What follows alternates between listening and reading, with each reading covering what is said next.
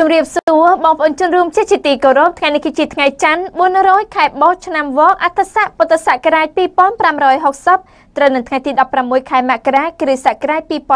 2017នៅពេលនេះនាងខ្ញុំរស់មារយាសូមអញ្ជើញបងប្អូនជនរួមជាតាមដានទស្សនាព័ត៌មានសង្ខេបដែលមានជាបន្តបន្ទាប់ដោយតទៅលោកសំរាំងស៊ីរិះគន់ក្រុមអ្នកការពារអង្គើអយុធធម៌ជំវិញបញ្ហាអ្នកទោសនយោបាយលោកអ្នកនាងជាទីមេត្រីតាមការចុះផ្សាយរបស់គេហទំព័រមនសិការខ្មែរបានលើកឡើងឲ្យដឹងថានៅពេលថ្មីនេះលោកសំរាំងស៊ីប្រធានគណៈបកសង្គ្រោះជាតិបានបញ្ជាក់ថាអ្នកខ្លះបានលើកឡើងថាការអត្ថាធិប្បាយរបស់លោកខ្លះដែលប៉ះពាល់គណៈបកប្រជាជនកម្ពុជាបានធ្វើឲ្យមានការរអាក់រអួលដល់ការចរចាដើម្បីដោះលែងមន្ត្រីឬអតីតមន្ត្រី4រូបមកពីអង្គការសិទ្ធិមនុស្សអាត6ការលើកឡើងបែបនេះគឺជាការទទួលស្គាល់ថាអ្នកទាំង5រូបនោះគឺជាអ្នកទស្សនយោបាយពិតប្រាកដដែលគ្រាន់តែជាចំណាប់ខ្មាំងរបស់គណៈបកប្រជាជនកម្ពុជាដឹកនាំដោយលោកហ៊ុនសែនដែលយកជនរងគ្រោះទាំងនោះទៅប្រើប្រាស់ដើម្បីបម្រើផលប្រយោជន៍នយោបាយរបស់ពួកគេគេហទំព័រមនសិការខ្មែរដដែលនេះបានលើកឡើងឲ្យដឹងបន្ថែមទៀតតាមរយៈលោកសំរាំងស៊ីបានបញ្យល់ទៀតថាទង្វើបែបនេះមិនអាចទទួលយកបានទេហើយពិភពលោកទាំងមូលត្រូវផ្ដន់ទាទោសចំពោះទង្វើដ៏ថោកទាបបែបនេះពេលនេះគណៈបកប្រជាជនកម្ពុជាកំពុងតែបង្ហាញពីសារជាតិពិតរបស់ខ្លួនប្រកបដោយពុតបុត្រនេះជាហេតុដែលធ្វើឲ្យជាប់គាំងដល់រាល់ការចរចាជាមួយនឹងដៃគូបែបនេះដែលខ្វះគុណធម៌និងសីលធម៌រដ្ឋាភិបាលដែលដឹកនាំដោយគណៈបកប្រជាជនកម្ពុជាបានចាប់មន្ត្រីឬអតីតមន្ត្រីអង្គការអាត6ទាំង5រូបខាងលើយកទៅឃុំឃាំងនៅពន្ធនាគារហើយគេអះអាងថាករណីអ្នកទោសទាំង5រូបនេះស្ថិតនៅក្នុងកណ្ដាប់ដៃតុលាការហើយពួកគេមិនអាចលូកដៃជ្រៀតជ្រែកបានទេតែទន្ទឹមគ្នានេះដែរពួកគេប្រាប់គណៈបកសង្គ្រោះជាតិឲ្យដឹងថាពួកគេអាចជួយអ្នកទោសទាំង5រូបនោះឲ្យទទួលបានសេរីភាពឡើងវិញបើគណៈបកសង្គ្រោះជាតិយល់ព្រមធ្វើតាមការសម្លុតគម្រាមកំហែងរបស់ពួកគេជំវិញទៅនឹងបញ្ហាខាងលើនេះលោកសំរាំងស៊ីប្រធានគណៈបកសង្គ្រោះជាតិថ្មីនេះបានរិះគន់រដ្ឋាភិបាលគណៈបកប្រជាជនកម្ពុជាថា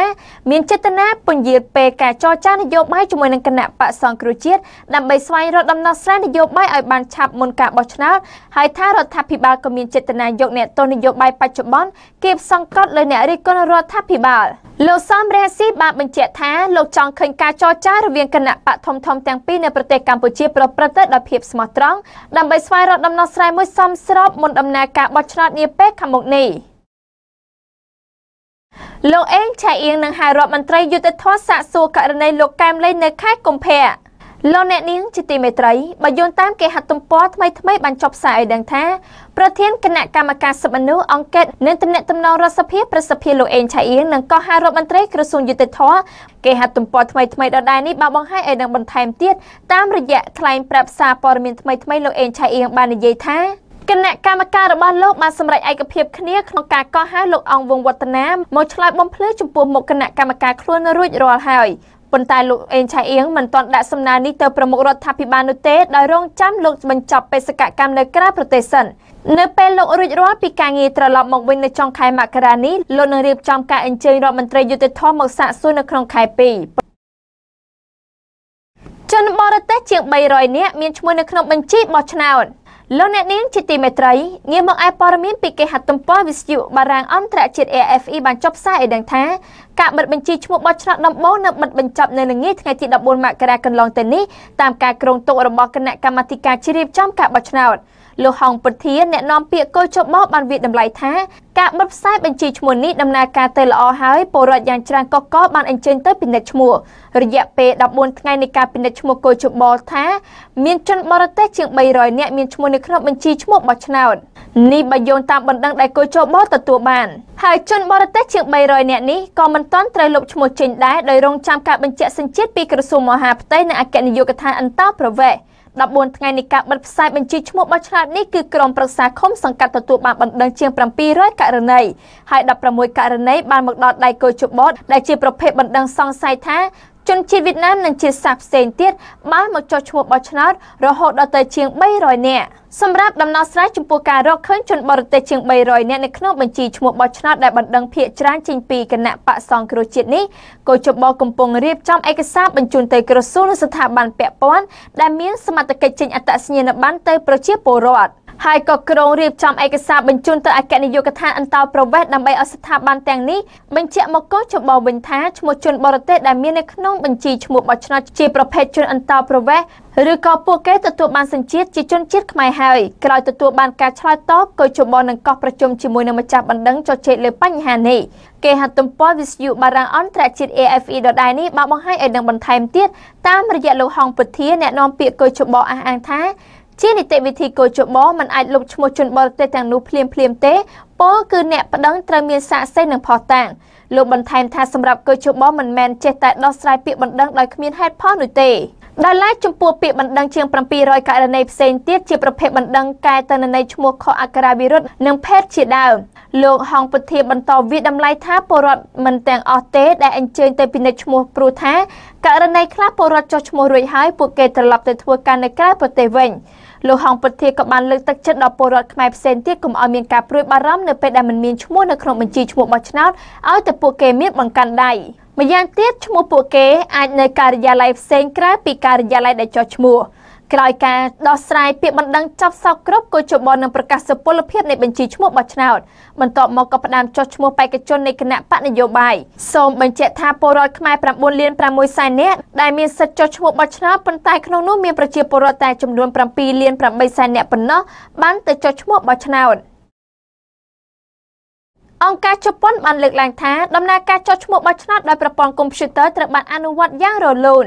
លោកអ្នកនាងជាទីមេត្រីក្រឡេកមកឯព័ត៌មានទាក់ទងទៅនឹងការវិដំឡៃទៅលើប្រព័ន្ធគ្រប់គ្រងការបោះឆ្នោតរបស់កោចបត្រូវបានគេហទំព័រវិទ្យុអស៊ីសេរីបានចុះផ្សាយឲ្យដឹងថាអង្គការចៃការរបស់ជប៉ុនដែលផ្ដល់បច្ចេកទេសលើការបោះឆ្នោតរួមទាំងកោចបនៅតែអះអាងថាដំណើរការចុះឈ្មោះបោះឆ្នោតនឹងប្រព័ន្ធកុំព្យូទ័រដែលប្រើប្រាស់នៅក្នុងដំណើរការនេះត្រូវបានអនុវត្តយ៉ាងរលូនការអះអាងបែបនេះស្របពេលដែលបញ្ជីឈ្មោះបោះឆ្នោតថ្មីដែលដាក់ឲ្យដំណើរការដំបូងជួបបញ្ហាបច្ចេកទេសនិងបាត់ឈ្មោះពលរដ្ឋពីក្នុងបញ្ជីឆ្លើយទៅនឹងសំណួររបស់អាស៊ីសេរីតាមសារអេឡិចត្រូនិកឬអ៊ីមែលកាលពីថ្ងៃទី13ខែមករាតំណាងអង្គការចៃការប្រចាំប្រទេសកម្ពុជាគឺអ្នកស្រីយុគតូគូរ៉ាថ្លែងថាអង្គការចៃការយល់ថាដំណើរការផលិតបញ្ជីបោះឆ្នោតថ្មីបានកែសម្រួលនិងកែលម្អឡើងនិងដឹងថាដំណើរការចុះឈ្មោះបោះឆ្នោតរួមបញ្ចូលទាំងប្រព័ន្ធកុំព្យូទ័រត្រូវបានអនុវត្តយ៉ាងរលូនមិនខុសគ្នាប៉ុន្មានពីតំណាងអង្គការចៃការអ្នកនាំពាក្យគណៈកម្មាធិការជ្រៀបចំការបោះឆ្នោតកោចបលោកហងពុធាមានប្រសាសន៍ថាបញ្ជីបោះឆ្នោតថ្មីមានហានិភ័យតិចតួចណាស់តែទោះយ៉ាងនេះក្តីលោកថាអ្វីដែលជាការព្រួយបារម្ភរបស់ពលរដ្ឋនិងអ្នកពាក់ព័ន្ធដែលកើតមានលើបញ្ជីបោះឆ្នោតកោចបនិងអ្នកពាក់ព័ន្ធកំពុងតែកែលម្អបន្ថែមលើបញ្ហានេះកោចបក៏បានរកឃើញនៅអ្នកដែលចុះឈ្មោះបោះឆ្នោតមួយចំនួនដែលអត់មានឈ្មោះនៅក្នុងបញ្ជីហើយកោចបក៏បានត្រៀមលក្ខណៈរួចហើយដើម្បីបញ្ចូលឈ្មោះអ្នកទាំងនោះនៅក្នុងបញ្ជីគេហទំព័រវិទ្យុអស៊ីសេរីដដែលនេះបានបង្ហាញឲ្យដឹងបន្ថែមទៀតតាមរយៈលោកហងពុធាឲ្យដឹងថាកង្វះសមត្ថភាពមន្ត្រីចុះឈ្មោះនឹងការមិនបានផ្ទៀងផ្ទាត់ទិន្នន័យក្នុងកុំព្យូទ័រប៉ុន្តែមកដល់ពេលនេះកោចបបានពង្រឹងសមត្ថភាពមន្ត្រីបានច្រើនលោកថាចាប់តាំងពីចុះផ្សាយបញ្ជីឈ្មោះបោះឆ្នោតថ្មីដែលជាបញ្ជីដំបូងរបស់កោចបអាជ្ញាធរមូលដ្ឋានទទួលបានបណ្ដឹងជាង500ករណីទូទាំងប្រទេសក្រៅពីនេះលោកថាមានករណីពលរដ្ឋបាត់ឈ្មោះពីបញ្ជីឈ្មោះជាង100នាក់តែទោះយ៉ាងណាក្តីបញ្ជីបោះឆ្នោតថ្មីរបស់កោចបប្រតិបត្តិការតាមប្រព័ន្ធអ៊ីនធឺណិតដែលទទួលបានជំនួយបច្ចេកទេសពីប្រទេសជប៉ុននិងអ្នកពាក់ព័ន្ធនោះនៅតែបង្កការព្រួយបារម្ភដល់ពលរដ្ឋនៅឡើយខណៈបញ្ជីឈ្មោះនេះនៅតែកើតមានបញ្ហាបច្ចេកទេសនិងបាត់ឈ្មោះពលរដ្ឋពីបញ្ជីឈ្មោះជាងនេះទៅទៀតក្នុងពេលកោចបបិទផ្សាយបញ្ជីឈ្មោះដំបូងនេះគេហទំព័ររបស់កោចប www.voterlist.org.kh ត្រូវបានគេលួចចូលបង្កការរំខានដល់ការពិនិត្យឈ្មោះរបស់ពលរដ្ឋនិងបកប្រឆាំងរកឃើញភាពមិនប្រក្រតីនិងករណីបាត់ឈ្មោះនៅក្នុងបញ្ជីឈ្មោះបោះឆ្នោតមានច្រើនជាងនេះករណីជាក់ស្ដែងពលរដ្ឋមួយរូបនៅភូមិស្រែលើសែនជ័យឃុំចំក្រវៀនស្រុកមេមត់ខេត្តត្បូងឃ្មុំមានលោកឆនងាក់ឲ្យដឹងថាអ្នកភូមិរបស់លោកជាង100នាក់គ្មានឈ្មោះក្នុងបញ្ជីឈ្មោះបោះឆ្នោតថ្មីឡើយលោកបញ្ជាក់ថាក្រុមពលរដ្ឋដែលគ្មានឈ្មោះទាំងនោះបានចុះឈ្មោះថតរូបព្រមទាំងមានទង់សញ្ញាត្រឹមត្រូវទៀតផងចំណែកសមាជិកក្រុមប្រឹក្សាស្រុកមេមត់គណៈបកសង្គ្រោះជាតិលោកគង់សំអានរកឃើញថាក្នុងចំណោមឃុំចំនួន14នៅស្រុកមេមត់គឺមានឃុំចំនួន8ដែលមានករណីបាត់ឈ្មោះនេះលោកថាបើសរុបចំនួនពលរដ្ឋដែលបាត់ឈ្មោះទាំង8ឃុំគឺមានចំនួនជាង500នាក់ក គយជបទុករយៈពេល10ថ្ងៃពីថ្ងៃទី3ដល់ថ្ងៃទី14ខែមករាឆ្នាំ2017ដែលជាការបិទផ្សាយបញ្ជីបោះឆ្នោតដំបូងនៅក្នុងរយៈពេលនេះគយជបផ្ដល់ឱកាសពលរដ្ឋឬអ្នកនយោបាយប្តឹងទៅអាជ្ញាធរមូលដ្ឋានឬគយជបក្នុងករណីបាត់ឈ្មោះខុសឈ្មោះឬបញ្ហាផ្សេងៗទៀតជាដើមតេតនទៅនឹងករណីនេះតំណាងអង្គការចៃការប្រចាំប្រទេសកម្ពុជាអ្នកស្រីយុគតូកូរ៉ាបានឆ្លើយសំណួរអសិសរីថាអង្គការចៃការក៏យល់នឹងដឹងថាពាក្យបណ្ដឹងស្ដីពីបញ្ជីបោះឆ្នោតដំបូងអាចត្រូវដាក់ប្តឹងទៅអាជ្ញាធរមូលដ្ឋានអ្នកស្រីសង្ឃឹមថាអាជ្ញាធរមូលដ្ឋាននឹងគយជបនឹងដោះស្រាយពាក្យបណ្ដឹងទាំងនោះតាមការគួរឯកអគ្គរដ្ឋទូតជប៉ុនប្រចាំកម្ពុជាលោកគូម៉ាម៉ារុយូជីថ្លែងនៅក្នុងសិក្ខាសាលាមួយដែលគយជបរៀបចំកាលពីថ្ងៃទី5ខែមករាថាប្រទេសជប៉ុនផ្ដល់ជំនួយដល់ស្ថាប័នបោះឆ្នោតតាមរយៈចែកការលើ3ផ្នែកគឺការរៀបចំនៃការចុះឈ្មោះបោះឆ្នោតឡើងវិញដំណើរការនៃការរៀបចំឯកសារផ្សេងៗនិងការផ្សព្វផ្សាយឲ្យមានការយល់ដឹងពីដំណើរការនៃការបោះឆ្នោតនាយកប្រតិបត្តិនៃគណៈកម្មាធិការដើម្បីការបោះឆ្នោតដោយសេរីនិងយុត្តិធម៌នៅកម្ពុជាហៅកាត់ថា Khmer លោកកុលបញ្ញាថាលោកជឿទុកចិត្តលើបញ្ជីបោះឆ្នោតថ្មីច្រើនបើធៀបទៅនឹងបញ្ជីឈ្មោះចាស់ទោះយ៉ាងណាក៏ដោយលោកថាក្រុមការងាររបស់លោកនឹងសម្ព័ន្ធកំណែតម្រង់ការបោះឆ្នោតកំពុងធ្វើសវនកម្មលើបញ្ជីបោះឆ្នោតដោយប្រមូលព័ត៌មានពីពលរដ្ឋចំនួន2600នាក់និងឈ្មោះមនុស្ស2600នាក់ពីក្នុងបញ្ជីឈ្មោះមកផ្ទៀងផ្ទាត់ទៅនឹងបញ្ជីបោះឆ្នោតថ្មីដែលកោជបមានលោកថាលទ្ធផលនេះអាចនឹងដឹងនៅក្នុងអំឡុងខែកុម្ភៈមន្ត្រីសង្គមស៊ីវិលរូបនេះមិនសូវព្រួយបារម្ភពីបញ្ហាបញ្ជីឈ្មោះបោះឆ្នោតប៉ុន្មានទេព្រោះអ្វីដែលលោកបារម្ភនោះគឺបញ្ជីបោះឆ្នោតនេះមានពលរដ្ឋចុះឈ្មោះតិចបើធៀបទៅនឹងបញ្ជីបោះឆ្នោតចាស់បញ្ជីបោះឆ្នោតដំបូងរបស់កុយជប7លាន8សែននាក់ចំនួននេះស្មើនឹង 81.47% នៃអ្នកដែលមានសិទ្ធិបោះឆ្នោតសរុបជាង 9លាន6សែននាក់កុយជបនឹងបិទផ្សាយបញ្ជីបោះឆ្នោតផ្លូវការក្រោយដោះស្រាយបណ្ដឹងនៅថ្ងៃទី12ខែកុម្ភៈពលរដ្ឋសហគមន៍ជ្រោយចង្វាធ្វើពិធីសែនព្រេនជំរុញឲ្យមានដំណោះស្រាយបញ្ហាដីធ្លីលោកអ្នកនាងជាទីមេត្រីព័ត៌មានមួយទៀតពីគេហទំព័រអសិសរីតេតនទៅនឹងការបន់ស្រន់ពីសំណាក់ពលរដ្ឋរងគ្រោះដោយសារបញ្ហាដីធ្លីតំបន់ជ្រោយចង្វាត្រូវបានចុះផ្សាយឲ្យដឹងថាកាលពីព្រឹកថ្ងៃទី14ខែមករាកន្លងទៅនេះសហគមន៍ជ្រោយចង្វាបានធ្វើពិធីសែនព្រេនដើម្បីជំរុញឲ្យមានការដោះស្រាយបញ្ហាដីទំនាស់របស់ពួកគេជាមួយនឹងសាលាក្រុងភ្នំពេញនិងក្រុមហ៊ុន OCIC